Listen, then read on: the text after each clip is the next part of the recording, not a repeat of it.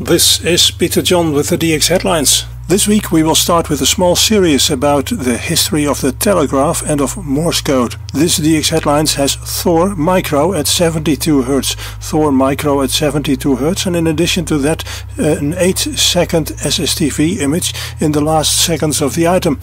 Morse code wasn't invented for radio. Early telegraph systems date as far back as 400 years BC, where the Chinese wall had a primitive signaling system consisting of fires that could be lit and drum beats that went from one point on or near the wall to the next, and so on. Later, systems with lights and flags were used. Around the year 800, a message could travel this way over 700 miles, which is around 1100 kilometers, within 24 hours. Around the year 1600, also artillery shots were used for primitive telegraphy over the Chinese wall. Similar systems were used in Europe, also for military communications. For instance, the Romans used fires for this. So originally it was not Morse code that was used for early telegraphy systems.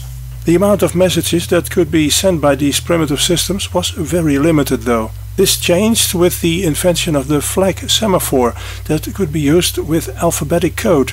Early systems using torches had also a limited alphabetic coding as far back as the year 200. It was probably in the 17th century that alphabetic codes were used on a larger scale. Around that time, a system of optical telegraph systems came into use, including relay stations, which made it, for example, possible to defend a complete coastal line of a nation from intruders. Europeans, however, were amazed when they came in Africa and discovered that drum communication systems in use there were in fact a lot faster than the European optical systems. The first electrical telegraphy systems, however, were instigated because they were essential to be able to run a train service on a time according to their timetables. Those early systems initially also didn't use Morse code.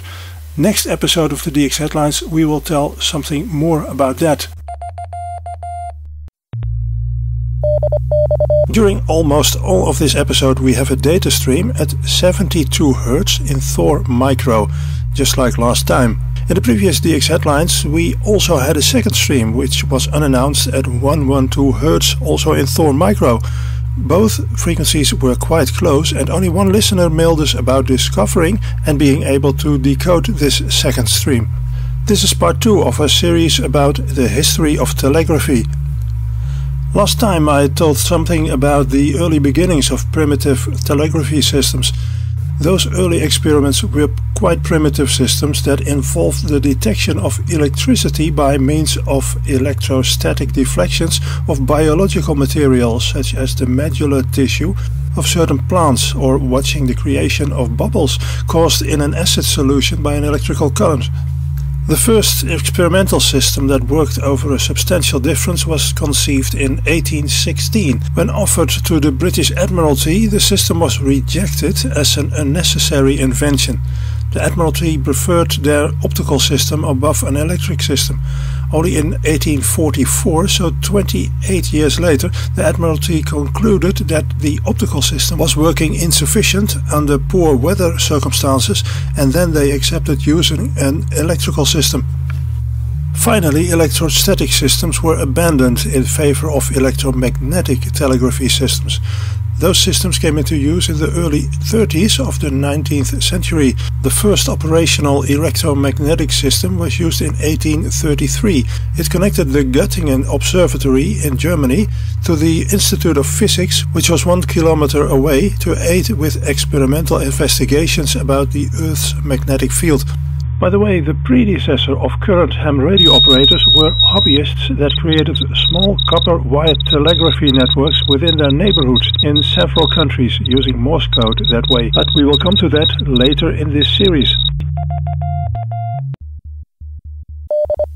This is part 3 of our small series on telegraphy. Today we have a data stream which, unsurprisingly concerning our subject, is in Morse code 75 Hz, 20 words per minute. Morse code 75 Hz, 20 words per minute. Morse code wasn't invented in the form that it is now mostly used. The telegraph was invented by Samuel Morse, a portrait painter by profession, and Alfred Vail. Vail was a machinist and an inventor. It was invented to use for their invention of the electrical telegraph. The original Morse code is now often called American Morse code or Railroad Morse. According to Wikipedia, the original version of the Morse code was developed in the mid-1840s. The word American was added because after most of the rest of the world adopted International Morse code, the companies that continued to use the original Morse code were mainly located in the United States. American Morse now nearly is extinct.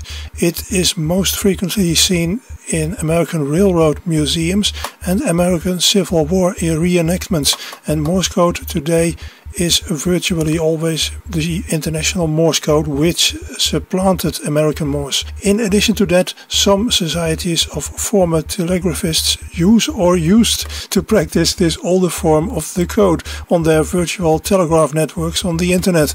There are several differences between the original Morse code and the current form.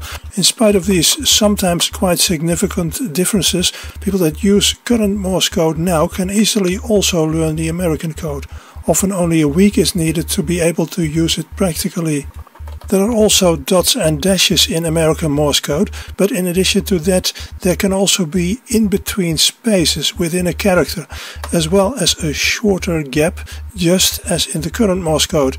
In some letters like C, O, R, Y, Z and ampersand, there also is a longer gap.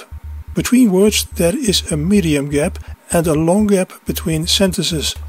In addition to that, there also is a longer dash, which is the letter L, and an even longer dash for the number 0. One advantage of American Morse code is that it is around 20% faster than our current International Morse code. There are also disadvantages. The bigger complexity makes it more susceptible to errors. Most importantly, American Morse code is less suitable for use on cables, especially the underwater sea cables with their long distances. Because so many dots had to be sent right after each other, they tend to merge into dashes.